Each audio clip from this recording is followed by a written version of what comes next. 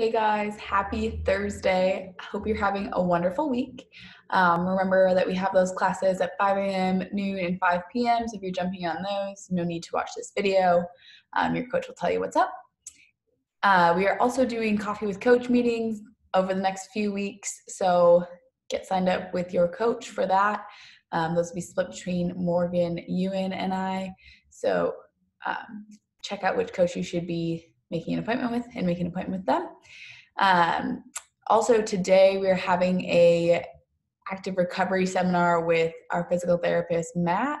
So make sure you check that out at 4 p.m. All of this will be in the email today. And then tomorrow we have disco theme. So we'll be using, again, that virtual background. We'll have a disco one that we'll send out to you guys, but a sample of a virtual background are these different guys. You can upload your own. So we'll be using those for tomorrow. For Friday. For today, we're gonna get warmed up right into it. That question of the day though is, what is one thing you are afraid of? So for that question of the day, I'll share one thing that I'm afraid of. I guess I'm afraid of spiders. I know it's an irrational thing to be afraid of. Thankfully, I live in like the 6th story of a high rise and I have very little interaction with spiders now.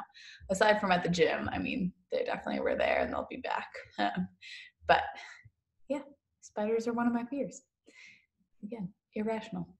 For today, we'll get warmed up and then we'll break down that pre-WOD. We've got some new movements here for you. And then our WOD today, Pogo Stick. So we'll learn a new movement called the Pogo and a new movement, which is the Reverse Burpee, and some scaling for both of those. So getting warmed up, we've got 30 seconds of different movements here. We're gonna start with skipping in place. So 30 seconds of skipping. That can be however you like to skip. So if you like high knee skip, skip in place. I don't think you'll skip for distance in place. That'd be kind of weird. After that, we'll go into 30 seconds of air squats. And we're gonna go into bulldog. You go 15 seconds forward, 15 seconds backwards on that right leg. So with bulldog, you're in a nice table position, lifting your hip as high as you can get it, straighten that leg back. Sorry, so lifting the hip, straighten the leg back, and then swooping back around.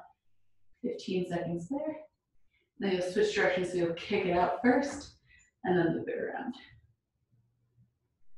After that, you'll switch sides. I'll show that from the front. So you'll switch sides, you'll kick it back, knee comes out, down, 15 seconds, and then 15 seconds in the reverse direction.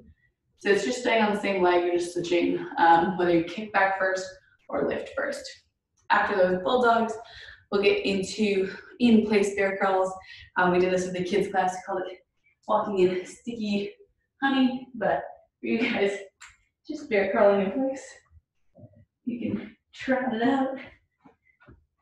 Get those shoulders and hamstrings warmed up, and then we'll go into warrior squat, squatting, twisting up to the ceiling. We'll get after all of those 3 times through. After we're good and warm, we're gonna spend about 20 minutes working on the legs, working on the lower half. So we have a few different movements. You're gonna do static lunges each side. So a static lunge means we're gonna hold our lunge position, very similar to one thing that we talked about on Monday with those lunges, is activating both glutes at the same time. So learning how to balance out those hips even though there's a stagger in your body. So we're gonna step back into a reverse lunge and hold in a really active position for 6, step it back up, step back, hold for 5, step it up, step back, hold for 4, so on and so forth till 1, then we'll switch legs, do the same thing on the other side. We're gonna get into Russian leans, which I'll show a few different scaling options for those. And if you have nothing to hold your feet for the Russian lean, you're gonna do a 4 count good morning. And then we're gonna do 20 Cossacks Squats. All of this, aside from the Russian leans, so the static lunge and the Cossacks Squats should be done with weight if that's doable for you. And we're gonna rest between those rounds and get through 3 to 5 rounds. no more than 20 minutes of work here though. So getting those legs fired up. But really the purpose of this, right, is always technique work with those pre-WODs. So you want to think about that proper technique here. So with that lunge, just to kind of get it warmed up, go ahead and just step back, find that nice 90-degree angle, that full front leg, that full heel in the foot, weight in the heel of the foot, deriving out of the heel. So what that static lunge is going to look like, with or without weight, you're going to step back, static hold, not touching that knee to the ground, but keeping those hips squared. You're going to hold here for 6, step it up, step back, hold for 5, squeezing both those glutes, butt cheeks, keeping those hips squared, step back up, step back to hold for 4, again, staying engaged, step it up, stepping back, holding for 3, up, 2, and then 1. And you'll switch legs and do that same thing. Again, stepping back, finding that good active position. If I were to go from the front, you guys would see that my hips are squared up and even here, right? I'm not like leaning one way or pushing my hip out. I'm activating to hold both those glutes. So if adding weight is too much, don't worry about adding weight. Then we have the lean. So the scale option is going to be just working on a good morning, setting those hips back for a 1 1000, 2 1000, 3 1000, 4, snap up.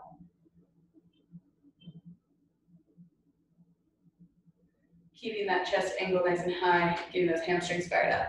If you're able to, if you have a partner, that works best. They can hold your feet, but if you don't have a partner, you can use something like your couch or a dumbbell. I'm gonna trial the dumbbell here. I tried the couch and it's too small. So what you're gonna do here is find something to hold you down. Putting your feet underneath that weight. Maybe not the weight, I'm repeating the couch again. We'll go with the couch. So for that, let's see if I can show this, get a good angle here.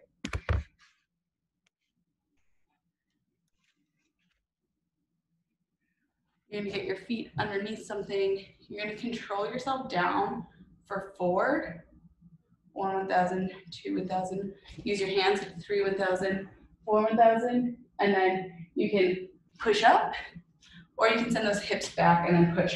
So you're gonna use your hands to help if you need them. If you're able to hold yourself and control all the way down, you will, but 1 1000, 2 1000, I need to use my hands, 3 1000, 4 1000, and then to push up, you can also push that butt and then come up, depending on what you can get through here. If somebody's holding on to you, it's a little bit easier to control where those hips and how fast they go. You can stick out your arms right from the beginning too, and just control 1 1000, 2 1000, 3 1000, 4, press those hips back and return up if you need to. Should be feeling this in those hamstrings today. Then we're gonna get into our Cossack squat. So for that Cossack squat, we're gonna take our kettlebell, dumbbell, whatever we have, and add it to a front load if we can. What we wanna see here is that those hips are going down and back, and that weight is staying in the outside foot. So nice wide stance here. You're gonna send those hips down, back, drive that knee out, single leg, and drive up. Switching to the other side, drive up.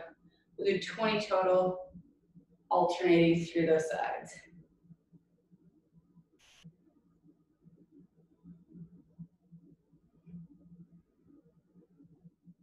So adding that load if you can hold it in that front arm position. Really want to keep that chest nice and high as we do this.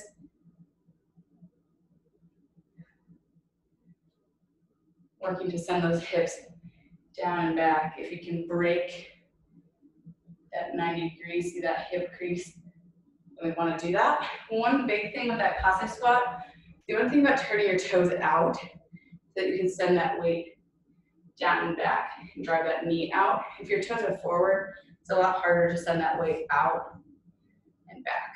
So slightly turn around here, pressing through that full foot. We'll go through that 3 to 5 times, depending on what you can do. You can add weight through the rounds if that's better. Try out the first round, really focus on that technique if the pre-WOD technique is the focus. For our WOD today, we're gonna get after a Pogo Stick. So we have 2 different movements to get ready.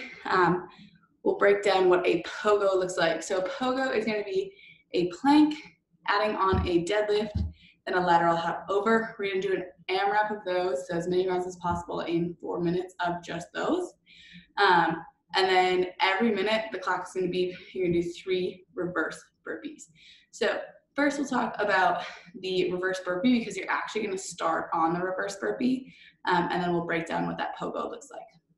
So for our reverse burpee today, it's actually what we would say kind of like a sit-up, where you then have to get yourself, so you're starting standing, you're gonna go to the ground, lay down, throw your hands behind you, and throw yourself up to get up.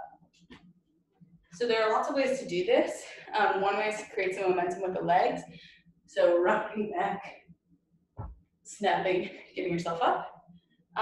Scaling options for this would be to sit down, rock those hands behind you, and then push the floor away and get up like that.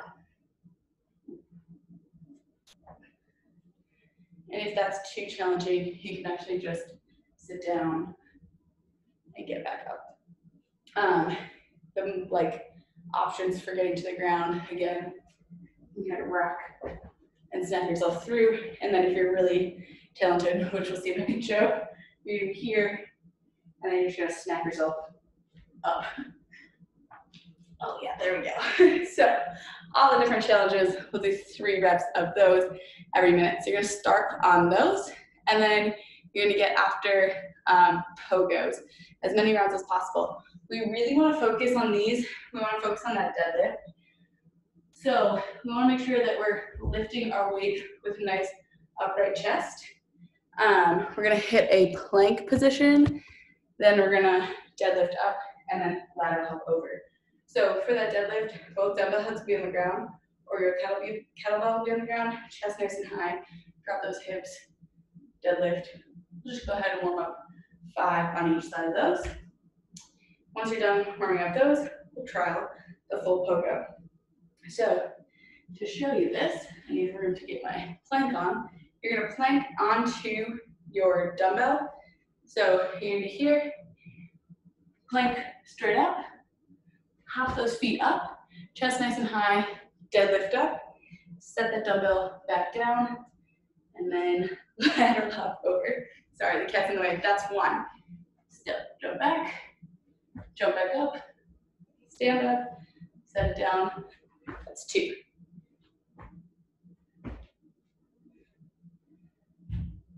That's 3.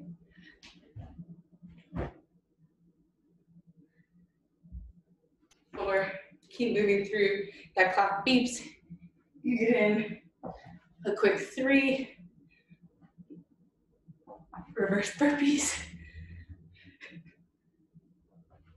And then you're right back on your Pogos. Keeping track for a total count. You're then gonna rest for 2 minutes and get after that all again. You do not end on the reverse burpee.